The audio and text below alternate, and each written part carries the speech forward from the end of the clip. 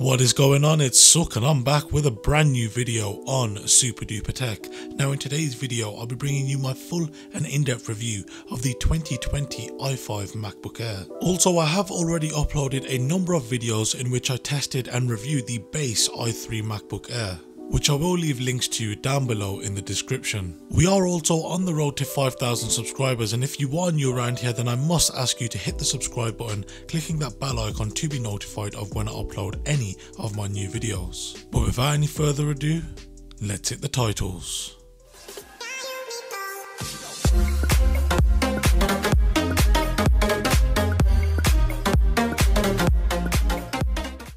So let's start off by talking about the design. The design of this new MacBook Air predominantly follows the design trend set by Apple back in 2018 when they redesigned the MacBook Air. This means you still get the aluminium unibody enclosure in a choice of 3 different finishes: gold, space grey and silver. There are also 2 Thunderbolt 3 USB-C ports that can be found on the left side of the machine, which this time, thanks to the power and capabilities of the 10th generation Intel processors, can power the 6K screen found on Apple's Pro Display XDR. But more on this in a little. With this new MacBook Air, we finally have an updated keyboard. Now, while I have previously defended the butterfly keyboard as I personally liked how it felt and how clicky it would feel, I haven't to this day had any issue with any of my MacBooks, and those that I know of have not had any issues. And as I have stated previously, there clearly is some sort of issue with the butterfly keyboard, else Apple would not have acknowledged it and given us the replacement program. Now, after using this keyboard for a few weeks now, I can comfortably say that I like this keyboard more than the previous incarnations of the butterfly keyboard. It now has some additional travel on the keys as they reverted back to the more traditional scissor switch mechanism. The arrow keys have also changed slightly and returned back to the inverted T layout, thus making it easier to tap type and not miss an arrow key, though as I have been used to how they were previously, it does take a little getting used to, but this is another welcome change that I can appreciate and I'm sure you will too. It was a little weird at first, but you honestly get accustomed to it very fast. Also, on the top right of the keyboard you have Touch ID built directly into the power button for secure authentication when logging in and using Apple Pay to make online purchases. These MacBook Air models now come with the latest 10th generation processors from Intel, and in the model that I am reviewing I have the quad-core i5, which has the same base clock speed of 1.1 GHz found in the entry dual-core i3 model, though this i5 model has a slightly higher turbo at 3.5 GHz versus 3.2 on the i3. Now, this is mainly used very briefly when opening up applications and files. Now, these processors are not designed to hold their turbo speed for a sustained amount of time, which is evident by their thermal design, as the processor is indirectly connected without a heat pipe to dissipate any of the heat. These MacBook Air models are available in either an i3, an i5 or an i7. The i3 or base configuration will set you back around £1,000, whereas this i5 model that I have here is around £1,300, but you've got to factor in that this also has double the storage of that i3 model. If you did want the additional power of this i5 over the i3, you can upgrade that i3 model to this i5 for an additional £100, or by upgrading the i3 model you could also get the i7, which will set you back around an additional £250. And with Apple now updating the 13-inch MacBook Pro to support the 10th generation processors, the time to purchase a MacBook, especially a 13-inch model, is actually perfect. Though these specific quad-core processors aren't designed for high sustained workloads, and thus if you are looking to do work that can tax the machine, it is probably going to be worth your while looking into the MacBook Pro lineup, as they can sustain higher boost speeds for longer due to them having vastly superior heat management. If you are interested in seeing the results that I got when benchmarking this MacBook Air, then be sure to click the card in the top right corner to be taken to a video in which I exported 4K and Full HD video and ran a number of different tests, the links to which can also be found down below in the description. Along with this, I shall also be uploading a video in which I compare the i3, i5 and of course that maximum spec model with its i7. Therefore, if you are new around here, then be sure to subscribe clicking the bell to be notified of when I upload that video. As standard, you will also get 8GB of 3733 MHz LPDDR4X RAM, which can be upgraded to a maximum of 16GB. This is faster than the 2133 MHz RAM that was found in the previous MacBook Air models, and you'll also find this low power DDR4X memory in the upper tier 2020 13-inch MacBook Pro, the one that's got the 10th generation processor, not the entry model with its 8th generation one. These 10th generation processors also bring Intel's Iris Plus graphics, which have a sizable performance increase over the UHD graphics that we've had in previous generations. And when running graphics benchmarks, we see more than a 50% increase in performance, which will make running some games titles a little smoother, though I would not recommend this to anyone, as it's still not going to be better than using a machine with a dedicated graphics card. Though I did not see much if any of an improvement when exporting full HD and video footage, and if you are looking to do anything of this nature, you will be much better off with a MacBook Pro, as even the entry model with its 8th generation processor, it was more than 40% faster at exporting video, and due to its better thermal solution, it can also be pushed further for longer. If you would however like to see what it's like to play games on this MacBook Air and the previous 2019 model, then be sure to click the card in the top right corner.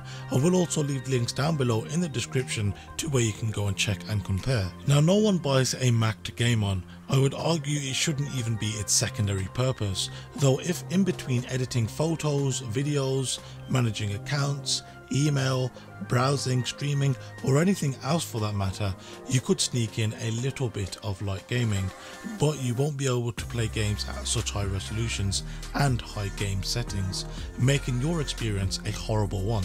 But in a nutshell, even though the graphics performance has increased, it's still not good enough to play games comfortably. That is, of course, unless you lower the resolution, lower the settings, and you're playing games such as Minecraft, games such as Battlefield, Call of Duty, GTA for that matter. Even at lower resolutions and lower graphical settings, they still outputted frame rates that were pretty unacceptable. The display on the MacBook Air remains unchanged. It's an IPS LED backlit display, which has a diagonal screen size of 13.3 inches with a resolution of 2560 by 1600. It can get fairly bright at around 350 to 400 nits, which is good enough if you're indoors, but as soon as you go outdoors, you may find it's not bright enough to combat reflections. This display also uses Apple's True Tone technology, which uses a number of sensors to map out the lighting conditions of the environment in which the device is placed in, and then adapts the temperature of the display accordingly. With that being said, you will also find the display is brilliant for an LED backlit display when it comes to backlight bleed, as this display shows no signs of bleeding through the corners, and due to this, you will find the display to be very vibrant and contrast rich, which is awesome when it comes to viewing videos and still images. The display is good enough as it is, though as I've said many times before, I would honestly like to see a slightly brighter display. As a MacBook Pro user, I can honestly see the difference in the display brightness. All this means is when you're out and about using the MacBook Air, the display can look slightly washed out, as it can't get bright enough to combat reflections from other light sources such as the sun. Apple may finally be listening to their customers, increasing, in fact doubling the base storage from 128GB to 256, which is a welcome and slightly overdue change. They've also done the same here, increasing the storage from 256GB to 512. Now this is quite interesting, especially paired with the quad-core i5. It also means that the value of those 2019 models is going to drop drastically, and that these models will potentially hold their value for a lot longer. Once again, like the previous few generations, the main input-output port is the USB-C Thunderbolt 3 shaped port, which means that you have an enormous amount of bandwidth, which can be used for connecting anything from multiple 4 or 5K screens, and now even up to the 6K screen found on Apple's Pro Display XDR. If you need even more graphics horsepower, you can still connect external GPUs and other peripherals while charging them from either of those ports. As it's a MacBook Air, the two ports are found on the left side of the machine, as opposed to finding two on the left and right on the higher tier MacBook Pro models. Also on the right side of the MacBook Air, you will find a headphone jack. The speakers on this generation MacBook Air are unchanged, but that means they're still quite incredible. It's crazy that something of such size can deliver such well balanced audio. The volume it can deliver is decently high. It has a surprisingly good amount of low end, which is something you really don't hear from laptops of this shape, size and weight. Take a quick listen to the sound that is reproduced from this MacBook Air.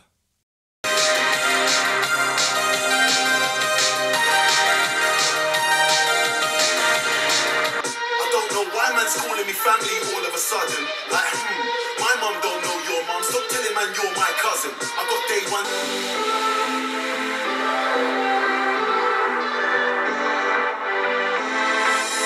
If there is anything that Apple need to go back to the drawing board with and upgrade, change, or just quite frankly make it better, it's got to be that FaceTime HD camera and the microphones. Yeah, take a quick listen to this. This is a video test on the 2020 MacBook Air. Now with this you should get a good feel as to what the audio quality is like coming from this MacBook Air, along with what the video quality reproduced by that 720 FaceTime HD camera is like. So what do you think?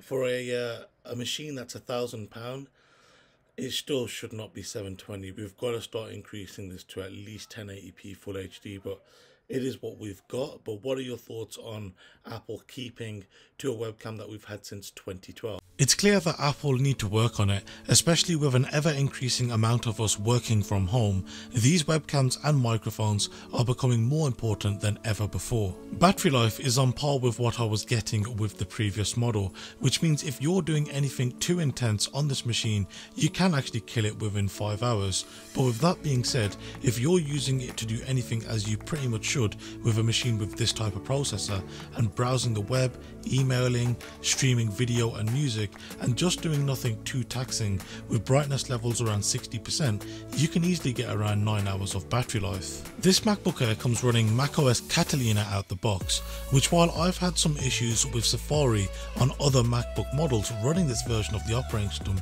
I haven't had them with this MacBook Air, which makes me think it's something else, not software related. But nevertheless, macOS Catalina brings with it powerful features such as Sidecar and the abilities it will bring when paired up to an iPad running iPad OS. The updated Find My application, which means that if your MacBook was to ever get stolen or misplaced, you'd still be able to find it, as even when turned off it emits a signal to nearby iPhones that then gets relayed back to you. There are also multiple redesigns to applications such as Photos, Reminders and so much more.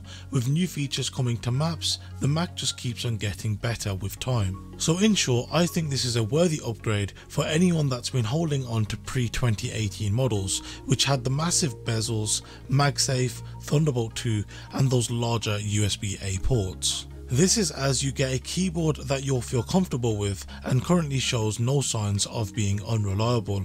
You also get the 40GB per second transfer speeds of Thunderbolt 3, which means you could connect and daisy chain up to 2 4K UHD displays, both running at 60Hz, and can even power the 6K screen found on Apple's Pro Display XDR, though I'm not sure many are eager to connect their £1,300 MacBook Air to a display that costs around 4 or 5 times as much. Not to mention you get all the benefits of the T2 security chip, which will encrypt the SSD and is responsible for the fingerprint data stored on the machine. If this is your first time looking into purchasing a MacBook, then I feel you won't be disappointed by purchasing this model, as you'll more than likely get software updates and support going deep into the next decade.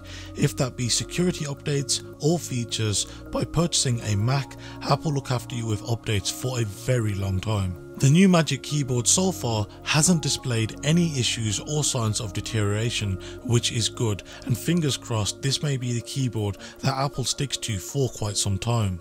It's a MacBook, which means great build quality, excellent support and great software included, a superb colour accurate display in which you cannot see each individual pixel. These MacBook models can always be found on sale, and I will leave links down below in the description to where you can purchase them for the cheapest prices. Even though this MacBook Air model has been on sale for less than a month, I can already see that there are places such as Amazon that are selling them for around 5% less than what Apple sold them for. So that has been it for today's video. I hope you enjoyed the video. If you are new around here, then be sure to subscribe and click the bell icon to be notified of when I upload and release any of my new videos. If you have got any questions with anything you've seen in this video, then be sure to leave them down below in the comment section, or alternatively you can hit me up on my social media, links to which can of course all be found down below in the description. Once again, thank you very much for watching, and I'll see you next time. Have a good one.